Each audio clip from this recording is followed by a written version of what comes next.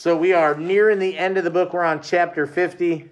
Yesterday, when we left off, who did Moon meet for the first time? His uncle. Meets his uncle. And Moon, one of the first things Moon asks him, he's like, "Are you mad at me?" And his uncle's like, "Shoot, no, I'm not mad at you, Moon. I didn't know you even were around." And so he's got a bunch of family. Do you guys remember how much family he has back in Mobile? He has all his aunts and uncles, his cousins. Yeah. His uncle's family. I think they also mentioned Grandma and Grandpa, maybe? And Grandma and Grandpa. Yeah. So he's got some family, he's got some kin down there in Mobile, and his uncle came to get him, which is it's probably a sad goodbye for Mr. Wellington, because it seems like Mr. Wellington took a liking to Moon and was willing to help him out. Chapter 50. After loading my things and saying goodbye to Mr. Wellington, we followed the river south on a 2-lane highway, leaving behind the limestone hills and cedar groves of Sumter County. We moved through a land of hard, dusty clay and broom sledge and pines that I'd never seen. Uncle Mike's truck was worn and comfortable. He sat back and drove with his wrists flopped over the top of the steering wheel like nothing worried him. The cool spring air swept across our faces, and I sensed I was being drawn to a place I had been stolen from long ago. "So I guess you're my pap now."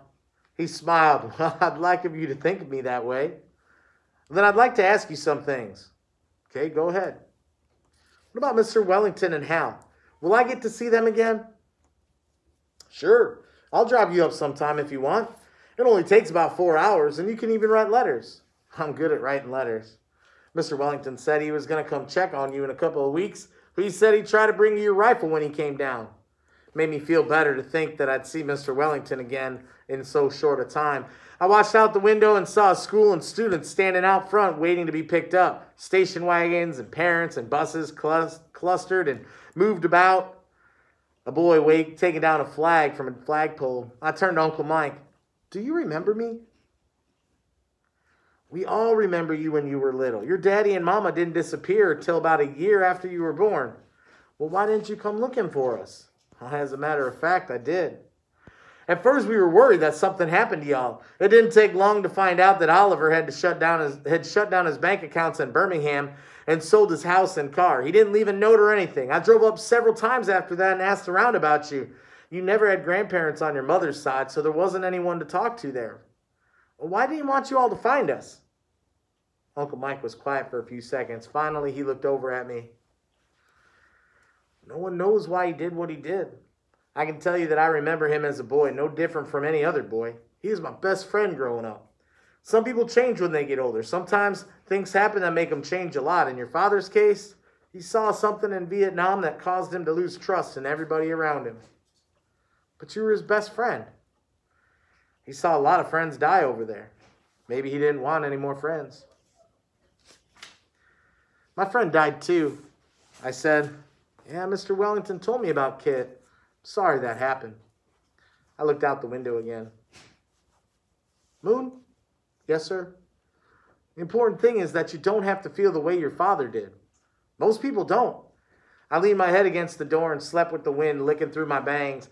I woke up when Uncle Mike pulled the truck over at a spur station for gas. He smiled at me in the rearview mirror and pumped as the pump numbers clicked over. Afterwards, he strolled inside and I watched him pay through the store glass. He came out with 2 bags of potato chips and threw one into my window as he passed. Back on the road, Uncle Mike dialed the radio to a country station and played it low. I sat with my back against the door frame and ate my potato chips and watched his face while he chewed. He looked up at me once and smiled and then stared ahead at the blacktop. "You like him?" "Yes, sir." After a second, I turned and sank in the seat and I watched the countryside. We were passing fields of rich, black dirt, plowed up nearly to the road. The pine trees were taller and greener and stood in the yards of white farmhouses. The land was mostly flat and the air was thick and humid like nothing I ever felt. "Uncle Mike?" "Yeah?" "Thanks again for coming to get me. I'm glad I got a place to go. I don't want to be locked up anymore. I'm done being alone." He put his hand on my head and brushed my hair back, and a warm feeling passed through me. Chapter 51. "How much farther?" I asked. "About a mile." I sat up in my chair and I stared ahead. The sun was setting outside my window. The smell of soybeans and corn was strong in the cool dusk. We had skirted the outside of the city and we were moving into the countryside again. To the east, I could see tall buildings of downtown Mobile standing against the horizon. "How much farther now?" Uncle Mike pointed ahead of us. That's the house right up there. First thing I noticed about Uncle Mike's house was that it was a one-story brick home backed up to a pecan orchard. I like pecan trees. Or pecan trees, depending where you're from. I like pecan trees. Well, we got a bunch. They had put up a small banner on the fence that read, "Welcome home, Moon." And my new family came out of the house and stood on the yard as we drove up. I felt my hands growing fidgety, and I looked at Uncle Mike. What do I do? He laughed. "You'll be okay. Just get out of the truck and go meet everybody." I felt my face burning red as Aunt Sarah knelt down and hugged me. My new brother David was only a year older than me, and my new sister Alice a year younger. They said hello, and I nodded at them while my face was pressed into Aunt Sarah's bosom. She finally pushed me back in by the shoulders, and she stared at me. "He looks just like his mother." "Well, they say he doesn't eat like her," Uncle Mike said. Aunt Sarah stood and sniffed and wiped her tears. "Well, we'll just have to see about that," she said. "Are you hungry, Moon?" "Yes, ma'am." "I can't imagine all you've been through. I'm going to feed you 4 times a day to get some meat on your bones." "Well, I feel pretty good now, but I like 4 times a day." She laughed and turned around. "My Lord," she said. "Let's all go inside." David and Alice crowded behind me while we walked. David kept glancing over at me. "I heard you beat up grown men," he finally said. "Yeah, I had to whip up on a couple. People were chasing me all over." "They said you had your own rifle." I nodded. "Me and Pat both." "I got some climbing spikes Daddy gave me." "Climbing spikes?" "Yeah, you strap them onto your legs and climb up a tree straight as a pole." "Man, I want to see those." "What else you got?" Uncle Mike laughed and put his hand on my bag. "You two will have time for that later. Now let's go inside and get Moon cleaned up first and get him fed." The house had 3 bedrooms. Uncle Mike and Aunt Sarah slept in one and Alice had another. I was to share the last room with David.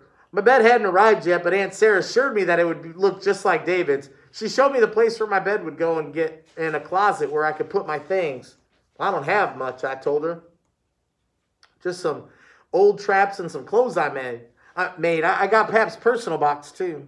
"We'll take care of that," she said. "You'll have the same things as every other boy has." I looked at David, and he smiled and nodded like they had been talking about it.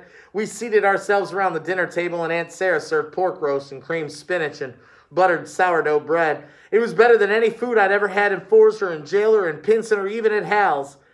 At first, nobody said much, but I could feel them watching me. I was uncomfortable at the table, and I did my best to hold my silverware the right way. Eventually, Uncle Mike reached over and took my bread and pinched my pork with it and held it out to me like a sandwich. I set my fork and knife down, and I smiled and took it from him.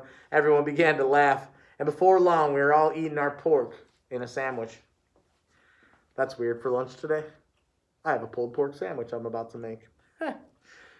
"So show us something, Moon," Uncle Mike said. "Like what?" "Make an animal sound," David said. "Well, what do you want to hear?" "Your best one." "Well, it's a loud one." "Well, do it anyway." Aunt Sarah put her glass down. "Well, I don't know if it's okay, Sarah," Uncle Mike said. I set my sandwich down and I got out of my chair. I bent over so my hands rested on my knees. I sucked in my breath and I twisted my face in the right way, and I made the sound of a bobcat scream. Woo!